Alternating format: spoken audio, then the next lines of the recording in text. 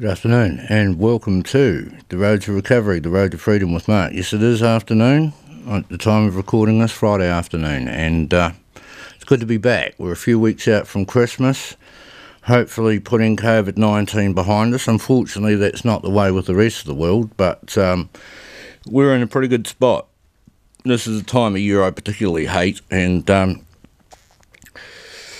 I can't wait till it's over. I always count down to the 20th of February at this point. You know, over the decades, Christmas has become less and less about the death of Jesus of Nazareth or religion or worship, and has become more and more about Father Christmas, presents, overeating, getting drunk, self-indulgence, stripping shelves of as many pieces of throwaway rubbish as we can get our hands on, and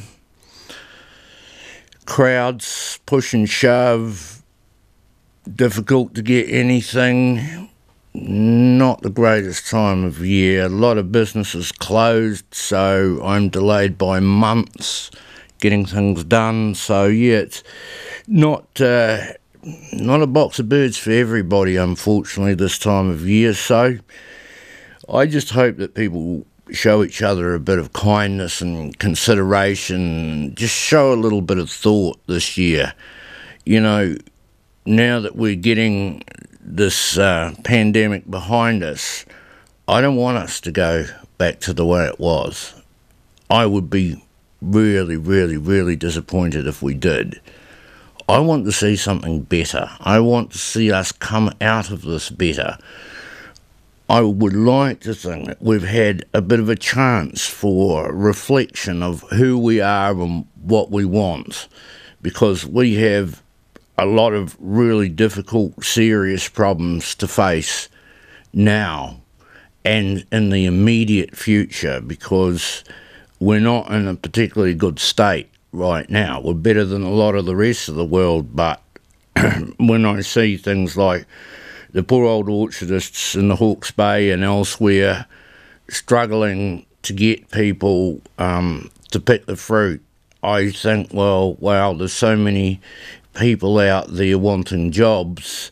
I would really like to see something coordinated where the information can get out there on the jobs available, the accommodation available, how long a job is for, something a little bit more coordinated than just throwing money at the problem. This seems to be the way the government reacts out of expediency rather than planning. So there doesn't seem to be any action, there is only ever reaction. Once something has gone wrong and broken, then they try and fix it, rather than seeing the problem. We know there's going to be a problem, and addressing that problem with a temporary fix for now, but perhaps a more permanent one down the track.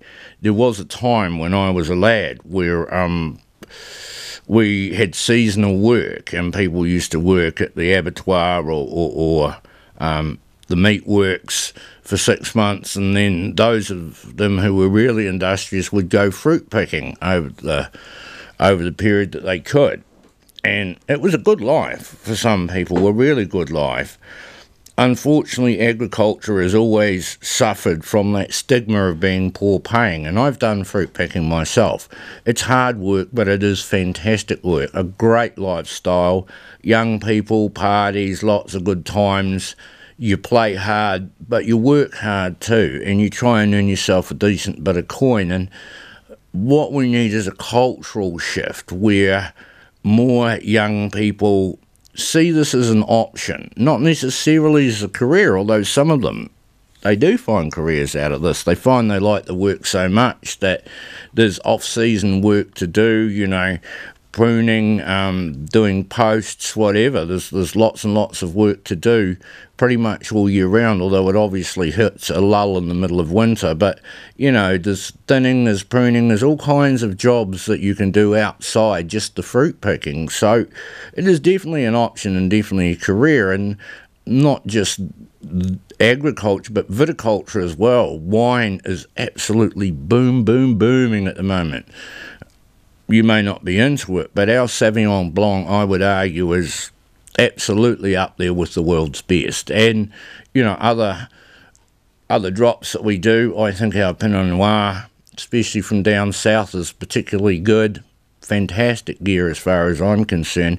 And I see a great future because this is a little gentler on the land, although I get sick to death of farmers getting a hard time and people going on and on and on and on and on about methane, which is really just a complete load of bullshit, because if you consider 500 years ago, 260 million elephants lived in Africa. Now there are 815,000. So 259,200,000 have now disappeared, and they were consuming a ton a day. So we are talking about 250 million tonnes a day. Boom, just like that. Billions and billions and billions of tonnes of methane, which is now no longer going into the atmosphere. And it's not just them. The wildebeest, the zebra, now represent less than 10%. So you take all of those animals out of the equation, and they are the equivalent to over 1 billion cattle. In fact, closer to about 5 billion cattle, more than what there are in the world today. So it swings and roundabouts. What we've lost in nature, we've made up for in domestic. So really, it's not as bad as what people would make out. When you look at the big picture through a keyhole, you're never going to understand it all. You have to do research. You have to be balanced. And don't let slight and bias and prejudice and ignorance make people believers in something that isn't real. You know, you repeat the lie often enough and it becomes the truth, and then everyone else is a denier, when in fact they're far, far, far better informed and have done far more research. I've been researching this subject for 40 years, so this is not something that just happened along the way. Because I'm interested in things like archaeology, I am fascinated by what happened in the world over the millennia and indeed over millions of years, and I've done a lot of research as to the causes. I've read chaos theory and I've read astronomy, and I do all kinds of work all the time. I study this all of the time, and what I hear from the media and what I see from my research are two completely different things. They are absolutely poles apart, and it concerns me that, you know, TV channels say we're bringing you the news that matters, but they're not bringing us any news whatsoever. You know, I turn over to Al Jazeera, and they're telling me what's happening in the world. They're telling me what's happening in the United States, in the West. They're telling me the COVID situation in each country in Europe, day by day, where we're at. They are telling me that Kevin Rudd and company are taking on Rupert Murdoch in order to try and break up his empire and no longer rule Australian politics. This has not even been mentioned, and I watch TV at 6 o'clock, I watch it early, I watch it during the day, I watch it late at night, and never has there been a mention. The share market, the price of oil, the price of gold, how our companies are doing, nothing is ever mentioned. What our GDP is, how much money we owe, none of it is known, ever, by any of us. We are completely kept in the dark, and all we have is titillation for the masses. Who murdered who shot a dog. These are the headline news that we have, is all of this nasty, vicious, horrible shit that's going on at home, which really doesn't affect anybody very much other than to horrify us. But real news, what's really happening in the world, is brought to me by Muslims from Doha. Now, if I asked you where Doha was on the map, there's no way you were going to point it out to me. You wouldn't say to me, well, let me see now, that would be just south of Iran, just north of the United Arab Emirates, and just east of Saudi Arabia. That's where it is. It's in Qatar. Who on earth has ever been there, let alone knows what it looks like? And yet Doha is one of the most advanced cities in the world. It is gorgeous. It is rocketing ahead. It is incredibly rich. But don't you see the irony in it? The only real channel that I can get real news from, they're Muslims. They're not Westerners.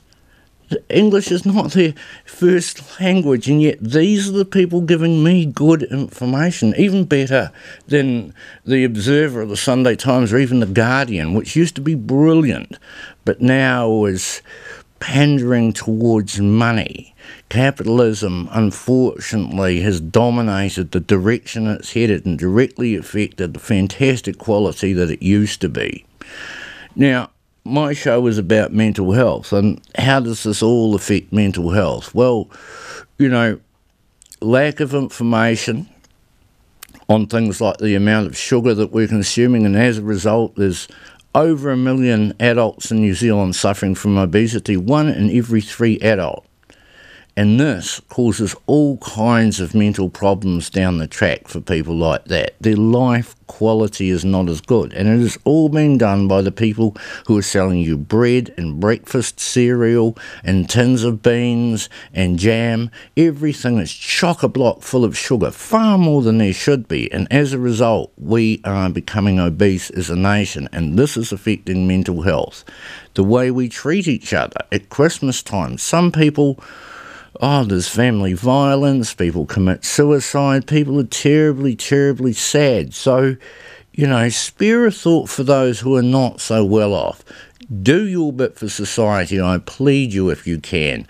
A bit of food to the food bank, or just help someone out during this period of time. This is when we should be thinking about each other and not being self-indulgent and greedy and just going for the flashest, finest things that we can have and showing off to everybody else. I'd like to think that we could show a little bit of kindness in a time where there is an enormous amount of stress and problems for people. I would like to see the media tell us more news, real news about what's going on in the world, so that we can be informed and outward looking rather than insular and inward looking, because that's when problems happen. The more out in the open, the more honest people are about things, the better, fairer, kinder judgments we can make. I also hate the fact that we are being absolutely ripped off. I have seen the price of meat, and I don't know why the government can't see this, but I've watched lamb chops go from $18 to $33. I've watched ribeye steak go from $30 to $52 in 2 years. I've watched mince go from $10 to $18, just like that. And this is food we used to give to the cats. Now it's becoming a luxury food, and more and more and more people are simply turning to takeaways, which of course we know are not good for us. Now, I'm not saying don't eat them. I eat them. I'm going to eat one this afternoon. But I only eat one pizza a week, and that is it. And it's either a pizza or a burger, not both. I eat one takeaway meal a week. That's what I allow myself, and that's why I'm not a big fatty. I used to be 120 kilos. I am now 85, and I didn't do any magic diet. I just stopped eating all the chocolate and ice cream and fatty, living on fatty foods. And boy, the weight just dropped off like you wouldn't believe. And now I hope I'm going to live to be a little bit longer and have a bit better health. It's encouraged me and helped with my mental health. I feel a little better, I feel a little fitter, and it's given me the inspiration to go out there and look after myself a bit more. When you don't like your body shape, the way you look, you feel down about yourself, depression is far more likely to get on top of you. If you are exercising, walking, getting outside, getting fitter, getting healthier, getting in shape, looking better, you're going to have a more positive attitude towards yourself and therefore the rest of the world. So it's important that we think about things like that, looking after ourselves rather than overindulging. And this is what I'm hoping for in this new year. Well, it's not just about talking about mental health issues or what's going on in the world. I also read my stories, and I'm going to have to crack on with this one today. The reason I do this is to emphasise that just because you suffer severely from mental illness, from depression and bipolar and obsessive compulsive disorder, it doesn't mean that you can't live a life. You certainly can. And I'm always pushing myself to have adventures. And this is one of them. This is called To the End of the Road. The West Coast has always held a fascination for me. From the 90 to the fields of that spectacular side. The East has always been my favourite side, but the West is always calls and challenges you. So I knew I had to go there, down south, through the top gorge to Bullet, and out to the west coast at the top. But I was to be delayed unexpectedly. At the time I was living in Pahiatua with my dog Diamond, me and Diamond Dog. I'd just finished doing up and selling a house in Wainui in Lower Hutt for a good profit, but ended up having a bit of a breakdown. I had then bought a ute, a computer, a huge trailer for my friend Keith and a few other bits and pieces. I then bought my shop and flat in Pahiatua and moved 17 trailer loads of junk in and taken on looking after Diamond Dog, a crazy mongrel that seemed to suit me well. I took to retraining a dog, already 3 years old, and reading maps, dreaming and planning. With the dog, I really got into the outdoors and came up with the idea of doing an extended camping holiday with the hounds. I kept coming back to the west coast on the map. I'd not really been south of Westport on the road, and it soon became apparent the road was calling me. I compiled a huge and comprehensive list of all of the gear I would need, mostly fishing, diving, camping and cooking. Then I systematically packed all the gear in fish bins and packed them perfectly on the huge tough tray of the ute. On top of the bins I put my rods and reels and a single foam mattress, all covered and held down with a tawny cover, which is perfect. I wasted no time packing, knowing that everything I could possibly need. I had planned that part well.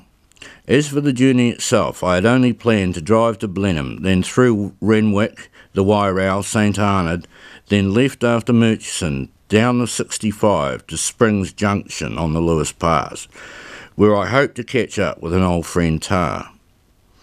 I had a fantastic trip down, from 3 a.m. to the ferry from Wellington at 6, a great crossing through the sounds I fell in love with as a child. I stopped in Blenheim for lunch, in stores. The dog and I filled up with pies. It was great to retrace my steps through the vineyards to Renwick, then blast down the straight roads of the interior with the CD blasting out and the warm wind in my face. Past the north shore of Lake Rotoiti and the south side of Kahurangi National Park, and left after Murchison down to Springs Junction on the Lewis Pass. It was late by the time I got to Springs Junction. It was grey and dark and everything was shut, and it was obvious I wouldn't be catching up with Tar. So I unloaded the fish bins under the ute, brewed a coffee and crashed out with the dog on the back tray of the ute. The foam mattress was super comfortable and the tawny kept me dry, and sleeping in my sleeping bag with my back to the dog kept me warm. The next day I headed up to Reefton, and I was just so struck with the place. Many of the early buildings were still standing, real gems, and I spent the day enjoying coffees, walking the dog in the park, and exploring the town. As an old gold mining town, it was steeped in history and was the first town in New Zealand to have electricity. In the afternoon, I stumbled upon a strange old hardware store and struck up a conversation with the owner. The conversation turned to gold panning, and he told me he panned the Anungahua which ran through town. He also told me of a spot just out of town called Slab Creek Hut where I could go gold panning and camp for a night or two. So I bought a really good pan from him and headed to the spot, which was so beautiful I knew straight away I had to set up camp and pan for a while. On arriving at Slab Creek Hut, I noticed a wide dirt track heading up a hill. It led to a flattened area out of sight where pine trees had been cut and loaded many years ago. The flat site had become overgrown with broom, and I found a protected flat site amongst the broom, perfect for camping, well hidden away. I set up a perfect campsite, hidden up there with the tarp on the ground, then the tent and a tarp over the tent tied to the broom, providing a waterproof cover and protected area on the outside of the camp for a lounge and kitchen. Weka had spread throughout the undergrowth, and Diamond Dog had great fun chasing them through their tunnels, but happily never managed to catch any of them. I made a wonderful fire that night and drifted off to sleep, serenaded by the weka and the morepork. Over the next few weeks I donned my wetsuit every day and headed up the creek to a large boulder I thought might bear some gold. Every day I dug my way down into the riverbed, panting as I went. Diamond Dog sat on the track some 20 metres away like a sentinel, patient and unmoving. I was worried she would attack passing strangers, but was rapt when I saw her let them pass without aggression. Being a pit bull cross, pretty solid and intimidating with a bit of an aggressive mental streak, I had to watch her closely to avoid her harming anyone stupid enough to challenge me or her. She was so well behaved, and we've spent some of the happiest days of my life panning for gold and camping in the bush. After a few days camping, I decided to head back to town in the evening for a beer. The dog watched the ute while I had a couple of pints and won $500 on the pokies. Thanks to that wonderful win, I had a steak dinner at the pub every night, a few pints and a half a dozen beers to take back to the camp, even a little bit of steak for the dog. It was just paradise. Unfortunately, dogs were not allowed in the campgrounds, so the dog and I had to live at the creek, which in many ways was better. I also spent a bit of time driving around Reefton, photographing its wonderful buildings, places of history, the river and the railway station and so on. After a wonderful week in Reefton, I headed off, with a few flakes of gold and memories I will never forget. I headed back up Highway 69 to Anangahua, then followed the Buller to the turn-off just before Westport and out to the coast at Charleston. I blasted down the coast at quite illegal speeds, past Punakaiki with the CD whamming out full bore. I got to the Grey River, the sky turned dark, and I realised what an appropriate name Greymouth has. I stopped at Greymouth for lunch, and unfortunately my dog bit some idiot who came too close while we were eating. I loved to share my burgers with the dog, but I never gave the creature too much. I checked out the map at Greymouth and decided to head down the coast to Hokitika and Ross, and inland on Highway 6, and back out to the coast to a place called Okarito Lagoon. It was an inspired choice. There was a very basic campsite at Okarito, just campsites and a fireplace, but to its credit, it had a kitchen, a dining room, toilet and showers. It really was perfect. I walked Diamond Dog down the beach every day for hours and hours and hours, and we caught rig and collected firewood. The rig, which is a very nice type of eating shark, were large and plentiful. The dog and I had all the fish we could eat, and the greedy hound could eat to her heart's content. At night I would light big fires and get on the piss and have a bit of a smoke with the foreigners, touring the beautiful south. I remember a young English couple were particularly fun, and I think they'll remember our nights together as the best of their New Zealand holiday. I spent a wonderful week at Okarito beneath the magnificent Southern Alps. It really just moved my soul. Franz Josef was just down the road, so I stopped there for lunch to visit the glacier. I was amazed how busy the town was, with choppers constantly flying rich visitors to Fox Glacier. I drove up to Franz Josef and was very happy to be greeted by some mountain kia, but was shocked at just how far the glacier has receded. From Franz Josef I followed the highway down to Haast, the last turn of insignificance on the west coast. I stopped at the Flash pub for a beer and a feed, resupplied and blasted down the road to Hannah's Green as the trees created the most incredible green tunnel as I neared the end of the road. From there through Neil's Beach to Patterson Inlet, where the road finishes. As it turned out, no one lived there. There was only unoccupied buildings belonging to fishing companies, a wharf and a few commercial boats anchored in the small bay. Some clever buggers had set up a mobile fish and chip shop there, So the dog and I had a good feed when we headed back to the last point of habitation, Neil's Beach. I stayed at Neil's Beach for a week and struck up a friendship with the fishermen there who ran the accommodation. I didn't do any white baiting because it was out of season, but Diamond and I had a wonderful time there, eating crayfish and walking on the beaches and catching rig. It was a wonderful time we had there, and the rivers were especially beautiful. I remember walking and camping along them and listening to the birds, and it was just amazing how wet the place was and how much life there was. The Wairarapa River was particularly beautiful, with a magnificent blue colour, and I knew I had to go back there to whitebait at some stage. I haven't been back down there since, but the road is always calling me, and I think at some point I really have to get back there before the legs give out. Diamond Dog has long since left me. The bugger was shot so many years ago. I miss her now, and I know I have to get another dog and get down there and give it one more crack on the whitebaiting before they make it illegal. I guess this is a place that will be in my heart forever, and I can't wait for the next trip down. The end. Well, that's me for another week. It really was a magnificent spot, and I love the south, and I would encourage people to get away now that we've got this pandemic.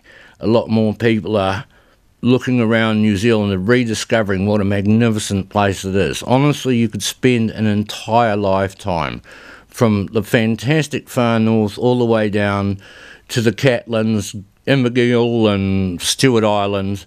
Stewart Island is like booked out for months now. You're not going to get a place down there, but you shouldn't miss it out. No way, no way. You've got to get down there if you have a chance. And, you know, see places like the Catlins, get out on the Milford, the Hollyford.